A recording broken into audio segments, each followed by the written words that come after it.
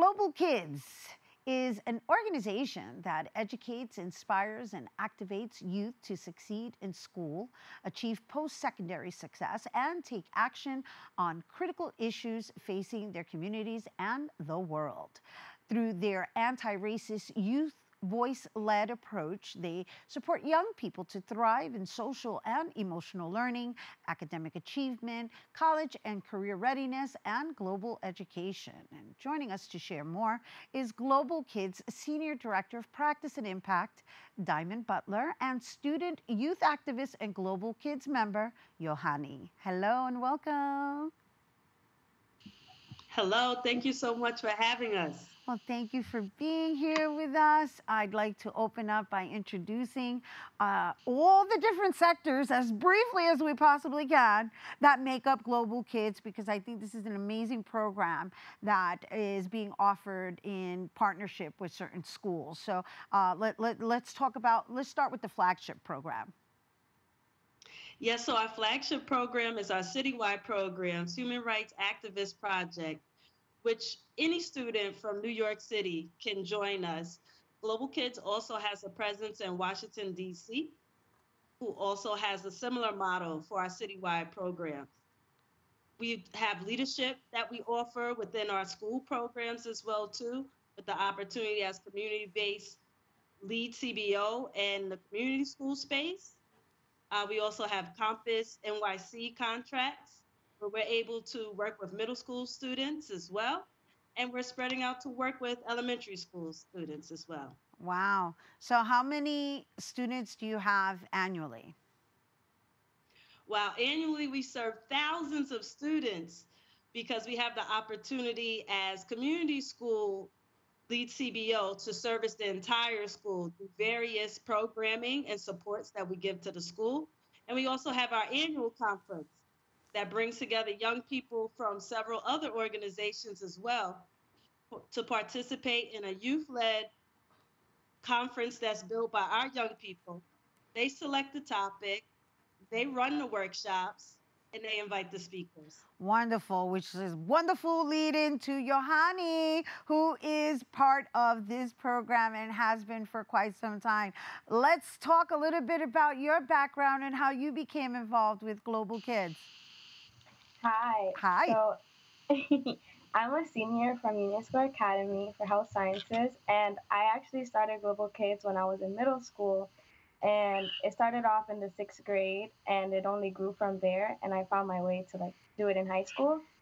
I started off as like an after school hangout, but then they started like teaching us about climate change or like social issues like around my neighborhood. I grew up in Spanish Harlem, so we were doing like volunteering around the neighborhood. I would hand out food after school, and I just really enjoyed it. So well, I think it's a lovely hangout. I think you chose a very progressive hangout. I think everybody should choose this type of hangout to develop in and under, right? So I love that you are describing some of your local activities, and you're being modest because I know you've traveled already extensively. So let's talk about that because, you know, Diamond did mention that the conferences are youth led and you guys decide the topic. So can you share with us a little bit about like what's been like the primary topic of discussion? yeah, so right now, I did recently go to Egypt and I went to the COP27 climate change conference. It was beautiful, and I actually got to speak on a side panel. So it was very exciting to share my opinion along with other youth leaders that were there, but also representatives so that they can hear that our voice should be placed on the table because it's our future generation that we need to, we're trying to, I don't know, rebuild, resolve this future for us. And, it should be our voices that should be heard instead of someone else's. But I just want to say, like, having that experience with me just made me have more empowerment, more leadership. And it just feels good to, like, go around the world and say how I feel. So, I know. I mean, you're like, oh, I was just in Egypt, you know. yeah. I love it. All because I did join the Human Rights Activist Project because it allows me not just to do climate change and focus on that, but also focus on social justice issues that focus in New York City overall. Ever since we've had like protests and like we were able to engage in one, I've hosted the annual Youth Global Kids Conference. Even though it was online, it was still a lot of people. It was a lot of work, but it was a lot of fun at the end. We had a great outcome, and we were able to actually bring Global Kids DC and New York together. And it was really nice to like have that, like, I don't know, bond together Yeah, because we never. that camaraderie in which y'all are having the same discussions, right? Exactly, and we're Yeah. all like on the same page with like the different kind of ideas. So That's awesome. Diamond, I mean, you're part of this movement, right? And so I don't know how hands on you are with developing them. Let's say someone like Yohany, who started in middle school, who's now going to college on full scholarship, which we didn't mention. Amazing, right? yeah, so I actually was part of the ATRAP towards like my end of junior year, and it all started in August of 2022, where I was able to be nominated for the Posse Scholarship to Brandeis, and it was a very hard and long process. I realized it when I got it. Like I was working on the scholarship since August, and it was hard because in the beginning you're with the thousands of students that can possibly get the scholarship. Then it goes into like a semi smaller group, and then you're literally at the end where it's like the people you might graduate and go to college with for your next 4 years. And it was just a beautiful experience, and to be able to have it as a Hispanic person, it's just like I am very proud of myself and for Global Kids to give me the opportunity. You should be proud of yourself. I'm sure your parents are really proud of you. We're proud of you. I'm applauding you just listening to you. You know, you bring hope. You bring hope to my heart and hopefully to our viewers' hearts. Now, really quickly, I know we can't speak about every single program that's offered under Global Kids because there's a lot of them, but there's one that really stood out for me, aside from the activism. It's the digital learning and leadership because you know, our youth live online, and I love that there's this program being offered to teach them the how to capitalize off of it, right? How to actually learn how to earn a living off of being online. So can you just speak to that a little bit, Diamond? Yes, absolutely. And as Yohani also alluded to, that during the pandemic, we did not stop our programming.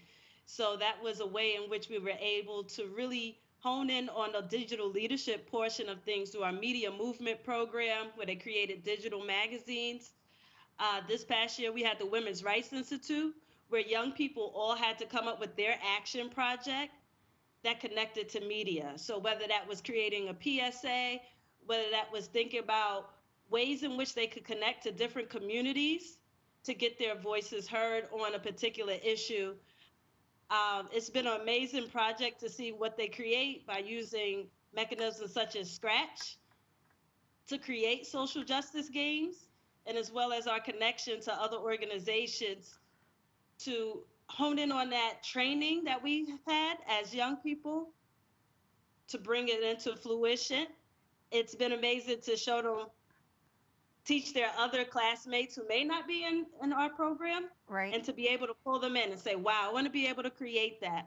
So that once again was another opportunity where we had young people from New York City and Washington, D.C.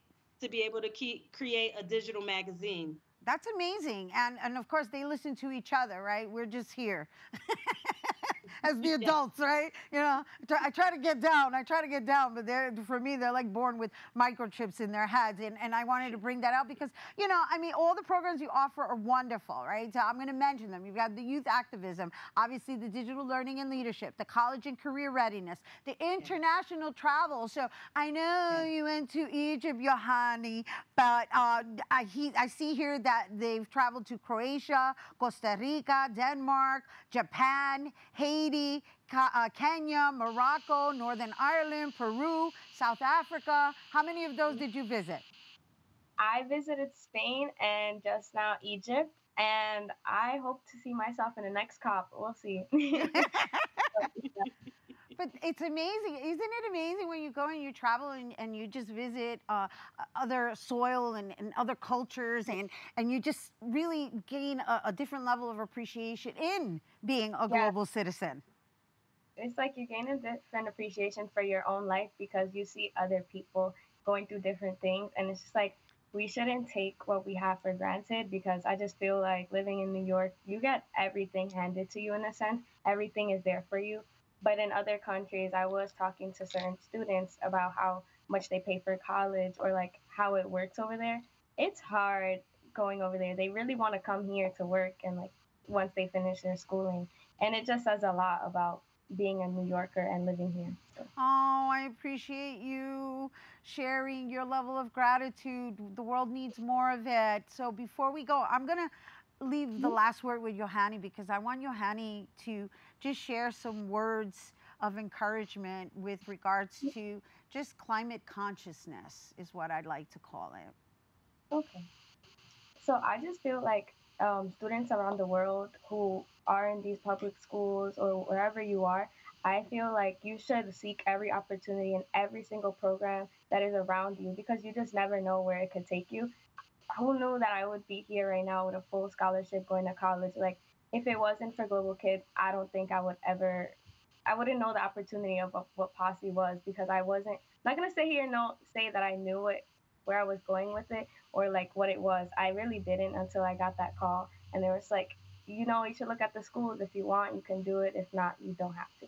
Like, it was just, you got to take every opportunity that's out there and just run with it and make something out of it. Like, do what you got to do and really show your leadership when it comes to getting these kinds of opportunities because I've been able to travel, I've been able to have scholarships, host campaigns, and do all sorts of things just because I joined this program. And you guys should even see like if there's global kids in your schools because we're everywhere in New York. So All right, so I was going to give her the last word, but those were very profound words she just shared with us that I love because they listen to each other, right? But yeah, if people wanted to join Global Kids, this is yours for you, Diamond Butler. How would they go about doing so? You could go to our website, www.globalkids.org. Also, feel free to email me, diamond@globalkids.org, and I'll connect you to our citywide programs and have conversations with schools about how we can get involved. Well, we appreciate you. I acknowledge you for your mentorship, Diamond. Thank you for being here with us. Yohany, like I said, you leave me hopeful. So thank you for sharing your words. Once again, everyone, Global Kids Senior Director of Practice and Impact, Diamond Butler, along with Yohany, student and youth activist. And for more information, you can visit globalkids.org. And well, stay tuned. There's more open when we return.